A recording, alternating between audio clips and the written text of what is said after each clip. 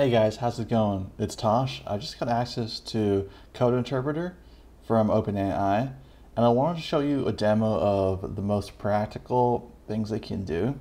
There's a lot of hype about some things that it's not really great at, but it's well worth the price. It's $20 per month with access to GPT-4 and plugins as well. I think it's very well worth it. And let me show you like the most practical applications. In my opinion, it's analyzing data from a CSV file, but it can also edit and interpret images and PDFs as well.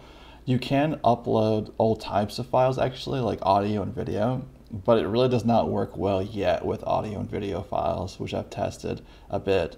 So first, let's upload a CSV file that I got from an actual database that I have. It's got about 1,000 rows, more than 1,300 rows.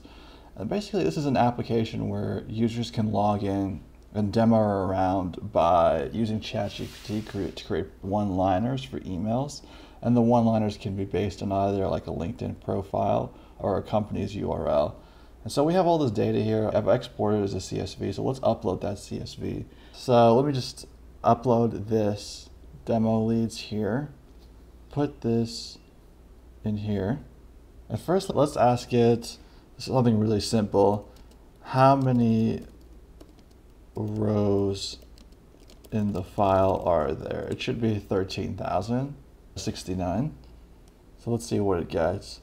And it shows its work too, which is all Python code. It can't use any JavaScript, just Python.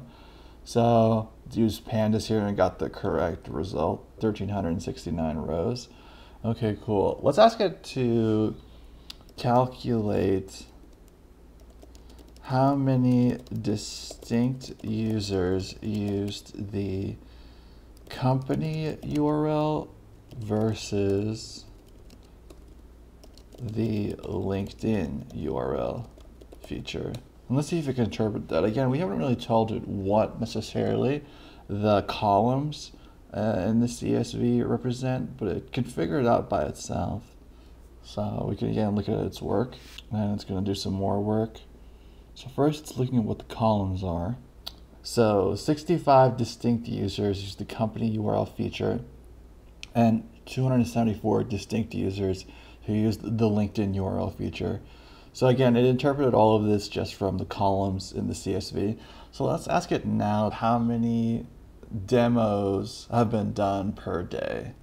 So let's ask, can you make a graph, let's do a bar chart graph of how many demo leads have been done per day. Let's see if we can figure this out. It's going to show the work again. Okay, so it's going to create the bar chart and it's using matplotlib. So I think it's going to need to probably think of, okay, well, here's the bar chart showing the number of demo leads per day. Note that due to the number of unique dates, the x-axis label, oh yeah, that's right, the x-axis is super hard to read. Okay, wow. So some people are clearly using it more on certain days. Okay, cool. So yeah, that's how we can visualize some of the data. Let's think of something else we can actually ask it in here. So in here, users can also give feedback and vote.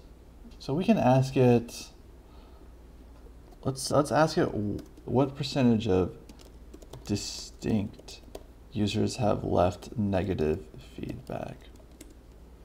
So let's see. Okay, so it's thinking through all the steps and it's thinking out loud too, which is kind of cool. So let's go here. Approximately 3% of distinct users have left negative feedback. Okay, that's awesome. So clearly you can see like this is incredibly useful because like you don't need to come up with SQL queries and run them. You can just like put the spreadsheet in here and just ask your questions in natural language. So I think this is the primary value it provides. And like you could do a bunch of different things besides just like data from a database, like Google Analytics data, all types of things. So yeah, let me know if you've been able to do something cooler with it. And yeah, thanks. Bye.